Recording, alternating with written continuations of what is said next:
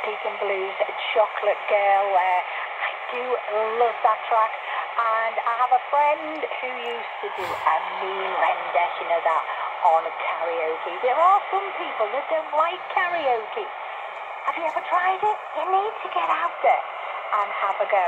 You might be pleasantly surprised. Right now, it's your third and final clue for the original this morning. The original on Radio Glastonbury.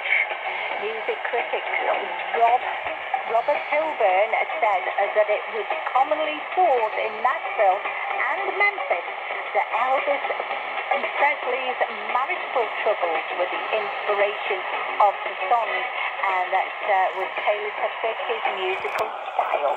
Fueled in his conjecture was the fact that James had already written a hit song anyway for Presley, and Carl responded that the song was not written for Presley, but for every man.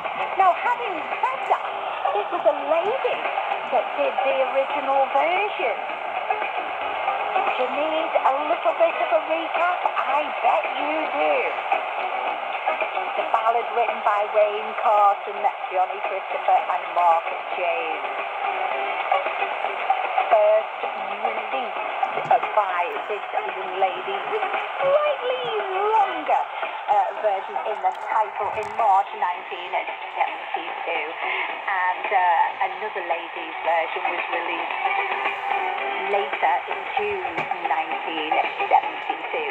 So considering they think it's about Elvis Presley's marital status, it wasn't even recorded by a man back in 1972.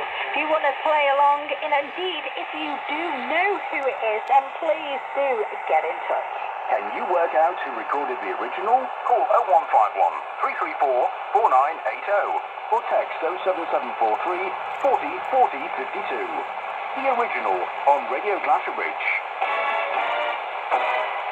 You can use those details if you would like to ring in for a request. We'd love to hear from you. We're going to take a short break now, and then we'll come back with the second track from your cinema trip. This morning, the Super Mario Brothers movie released only last week. It's Take On Me. And